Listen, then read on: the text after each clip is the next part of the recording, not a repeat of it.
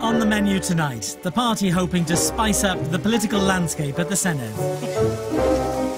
UKIP's leader in Wales, Nathan Gill, cooks up a vegetarian lasagna and gives me a taste of his vision for the country. Is there an element of racism there? You hear that a lot. What race are we being racist against? I mean, it's ridiculous. At the last Assembly election 5 years ago, UKIP failed to gain any seats. Since then, the party's profile has grown with successes in local and European elections. So could 2016 be the year of a UKIP breakthrough in Wales? Hi Nathan. Hi Adrian. Are you ready for this? Absolutely. Are you ready for this? I'm not entirely sure. Well, let's what see are you how going to be goes. making? We're going to make lasagna. Okay. It's not been the easiest of campaigns for Nathan Gill. It started back in February with calls by some party members for him to be removed as leader after a row over the selection of candidates. But he's still hopeful that his party's policies will be a recipe for success. So, if you open that for me... I can do that. And I'm going to start over here. I hope it doesn't get any more difficult than this. I can do that. Nathan Gill was born in England and his family moved to North Wales in the early 1980s. He later worked for several years in the family business, running a firm which employed over 100 people, some of them immigrants. Experience that he says brought home to him the challenges of running a business in modern-day Britain. After spending 5 years working for Wales MEP John Bufton, he was himself elected as a member of the European Parliament in 2014. Of the 40 constituency and 20 regional seats that make up the National Assembly for Wales, none were won by UKIP in the last election. But Nathan Gill says UKIP wants to be a constructive part of the Assembly and can do good things.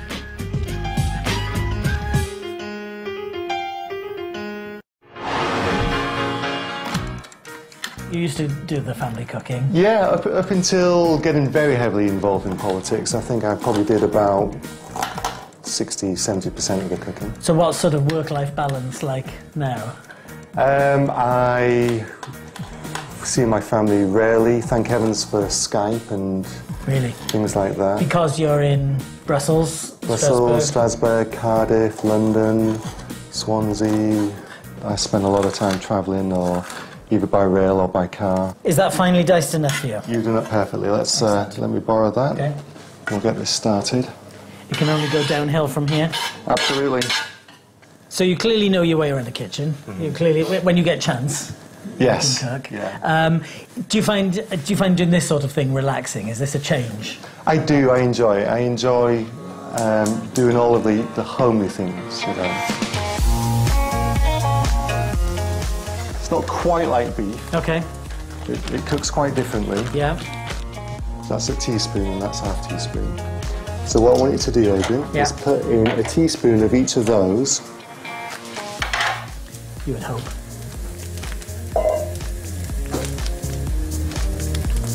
And then I'm going to get you to do your favourite thing, grate in some cheese. Oh.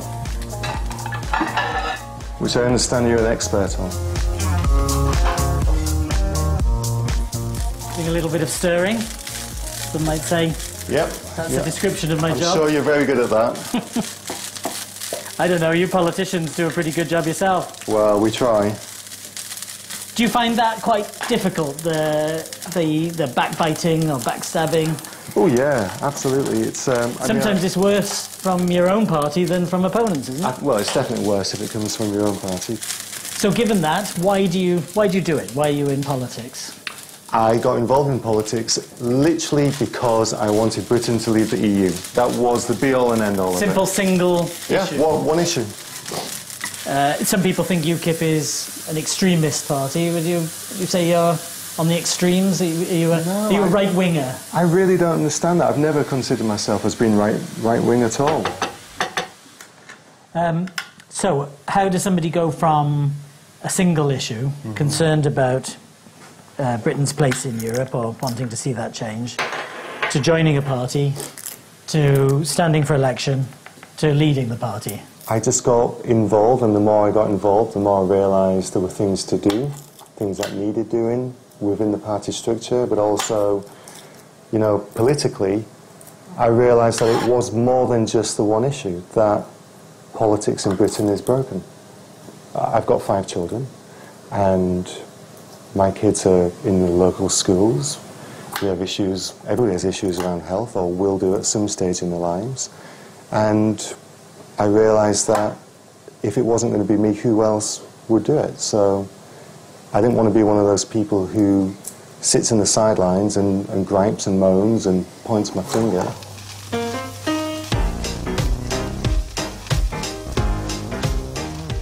Is it a bit ironic that we're making an Italian dish and we've got lots of garlic in it, very European? We're making an Italian dish in Wales, and it's an American recipe.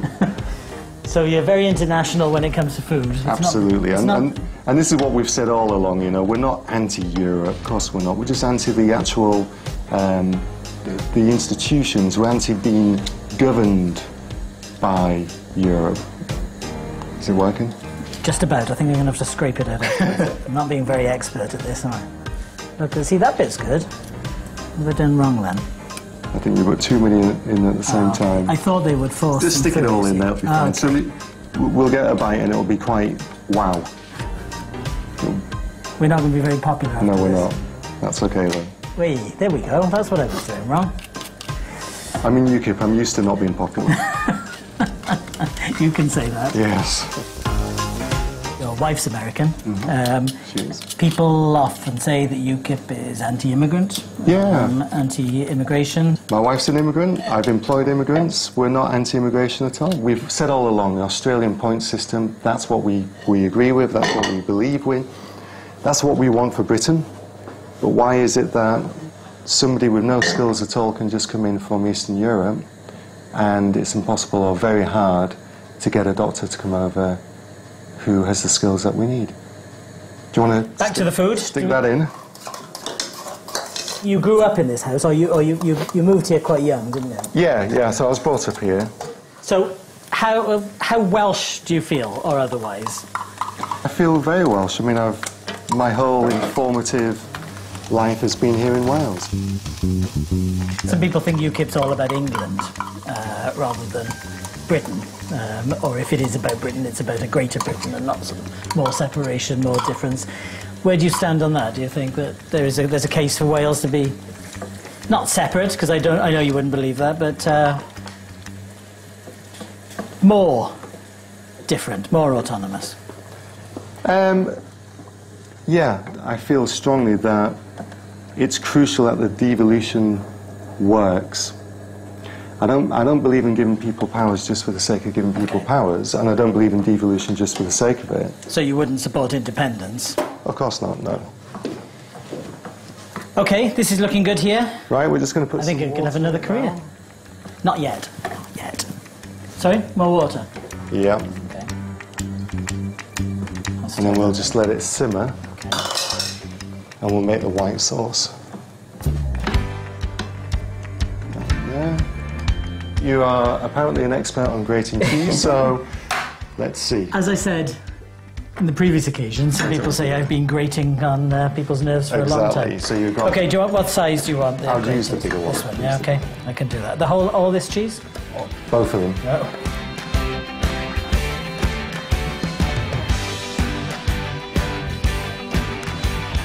Right, I'm going to make the white sauce. Okay. Now. So basically it's just cottage cheese and egg. Okay. It's quite simple. Cottage cheese and egg? Yeah.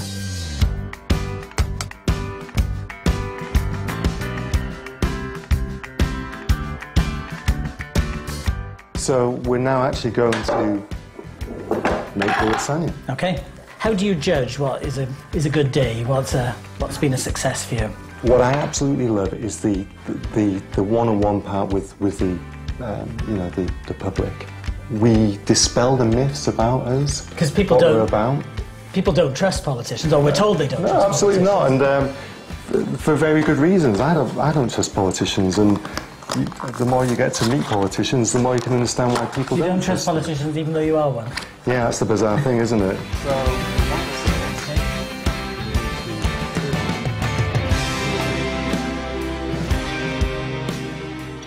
You need to get it to the edges as well, but you can do that in a second.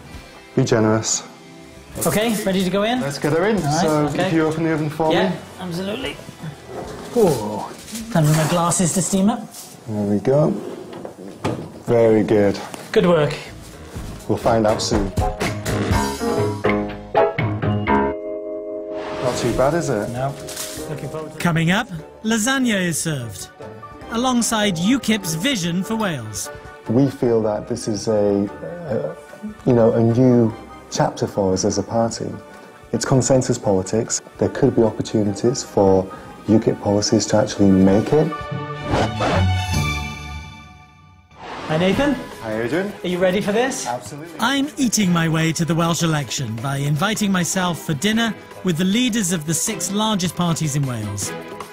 Tonight I'm cooking up a vegetarian lasagna with UKIP's Nathan Gill, who's dishing me up his vision for the country. We're not anti-Europe, of course we're not. We're just anti the actual, the institutions. We're anti being governed by Europe. See how it looks? Well, that's not too bad, is it? No. Let's eat then. Let's do it. Oh. Let's go for... Very good. It's looking good. It's holding together. As I say, it's that crucial middle bit. I think that's what's binding it all together. Very good. So, as we tuck into our food, let's take a look at what's on the menu for potential UKIP voters in this election. The party believes that immigration is far too high. UKIP would leave the EU and take back control of our borders.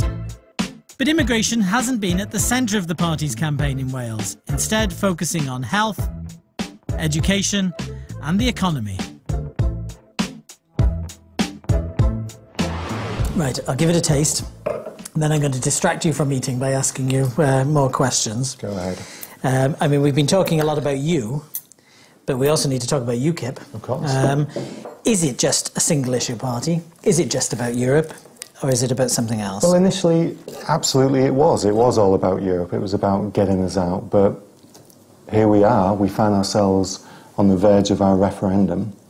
And we've, as a party, we've actually had to look at ourselves and say, what are we about? And we really realise that we're about more than just the one issue. People say that UKIP are all about privatising the NHS for a very good reason. It emerged that Nigel Farage had talked about an insurance-style service, an American insurance-style service. Is that what UKIP stands for? No, not at all. I mean, as politicians do, you talk about ideas and you see what is possible and what may be something that's viable to keep the NHS going. The reality is we would never privatise the NHS because it wouldn't work.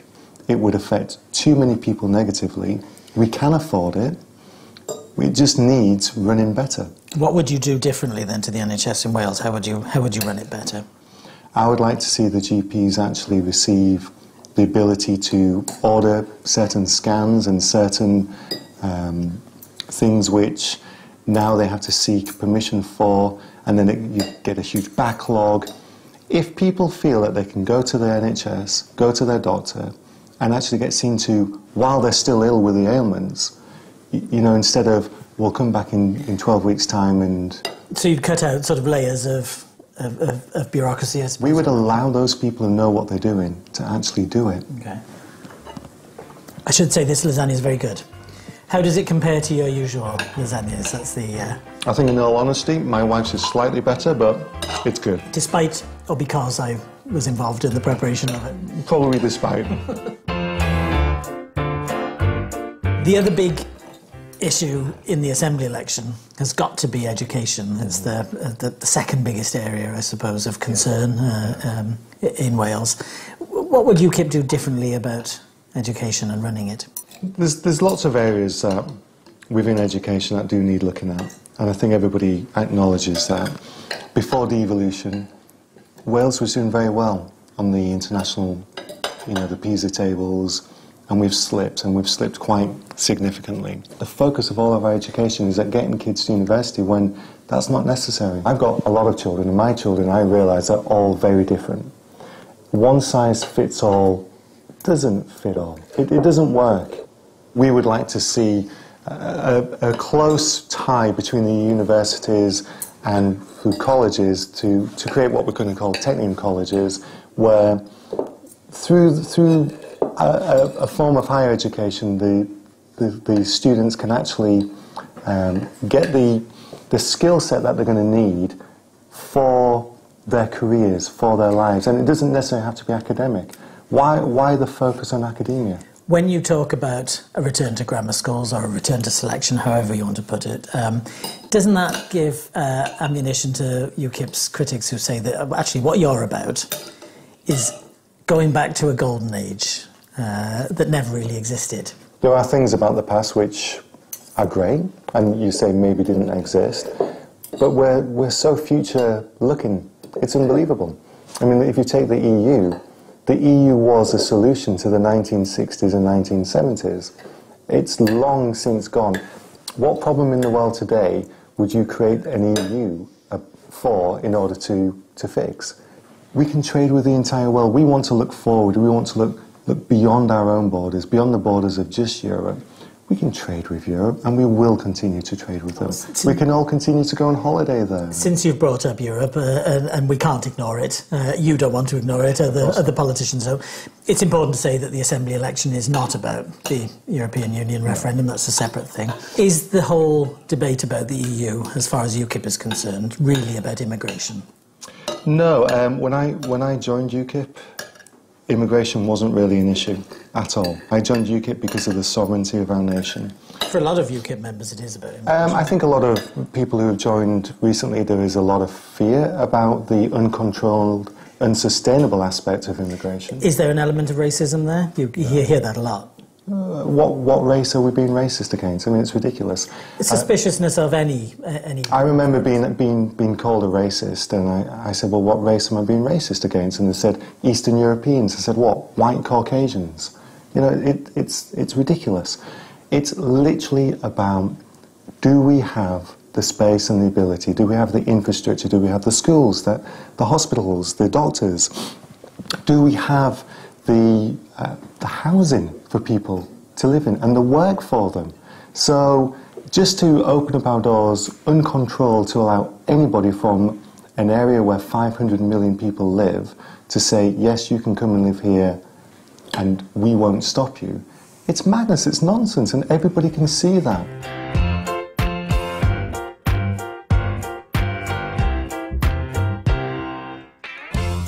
We've just let ourselves get distracted by the EU referendum and issues around it, but I want to go back to issues to do with that, and the economy is really important. What would UKIP do to make the economy of Wales better? It's about making an environment where businesses can flourish and thrive. And there are certain things within Wales and within Britain which are a problem. Things like business rates, the expenses, the cost of setting them. And I think what we need to do is make it so that if you have an idea, if you want to run with that idea and risk your house and your own personal finances on it, then it shouldn't be the role of government to get in the way. It should be the role of the government to get out of the way and to make it possible for you to do that with as few barriers and hindrances as possible. Since I've come to the end of my dinner, coming to the end of the questions, UKIP is, although has been around for a while, is in electoral terms is still a relatively new party. You've had teething problems, I think it's fair to say. What sort of, assuming you have assembly members, what sort of assembly group would you be? We feel that this is a new chapter for us as a party. It's consensus politics. There could be opportunities for UKIP policies to actually make it. Would you take part in a coalition if that I mean, there's a lot of ifs and buts. I would be extremely surprised if we ever came in a situation where... A lot of the other parties don't want to work with you. Exactly. And if they did, would you be willing to? If it was for the benefit of getting UKIP policies put through, then we would have to look very, very seriously at that. We're not just against everything. We've got a lot that we're for. And that's the difference now. Do you think UKIP's on the verge of a breakthrough? We believe we are on the verge of a breakthrough. It's, let's face it, it is proportional representation. It's a list system. The percentage that we need is fairly low in order to make that breakthrough. It is genuinely about now improving the lot of the people here in Wales in the way that we feel it needs to be improved. We feel strongly that 16 years of devolution has failed the people of Wales. If it wasn't the case, the NHS wouldn't be in the situation it's in, our education system wouldn't be where it is, you know, we'd be much higher on those tables. So we can improve, and we believe that by getting in there and being that strong opposition, holding the government, the Welsh Government, to account, that we can actually improve things for everybody. Nathan, thank you very much for the lovely food, although I think it was my contribution that really made it. Without a doubt. Thank you for answering all these questions and spending the afternoon explaining what you're hoping from this election. Thank you. Big Man Tyrone here. Make sure to subscribe to the wicked awesome Robin Hood UKIP YouTube website. He exposes the leftist crops on the British brainwashing corporation. Nice.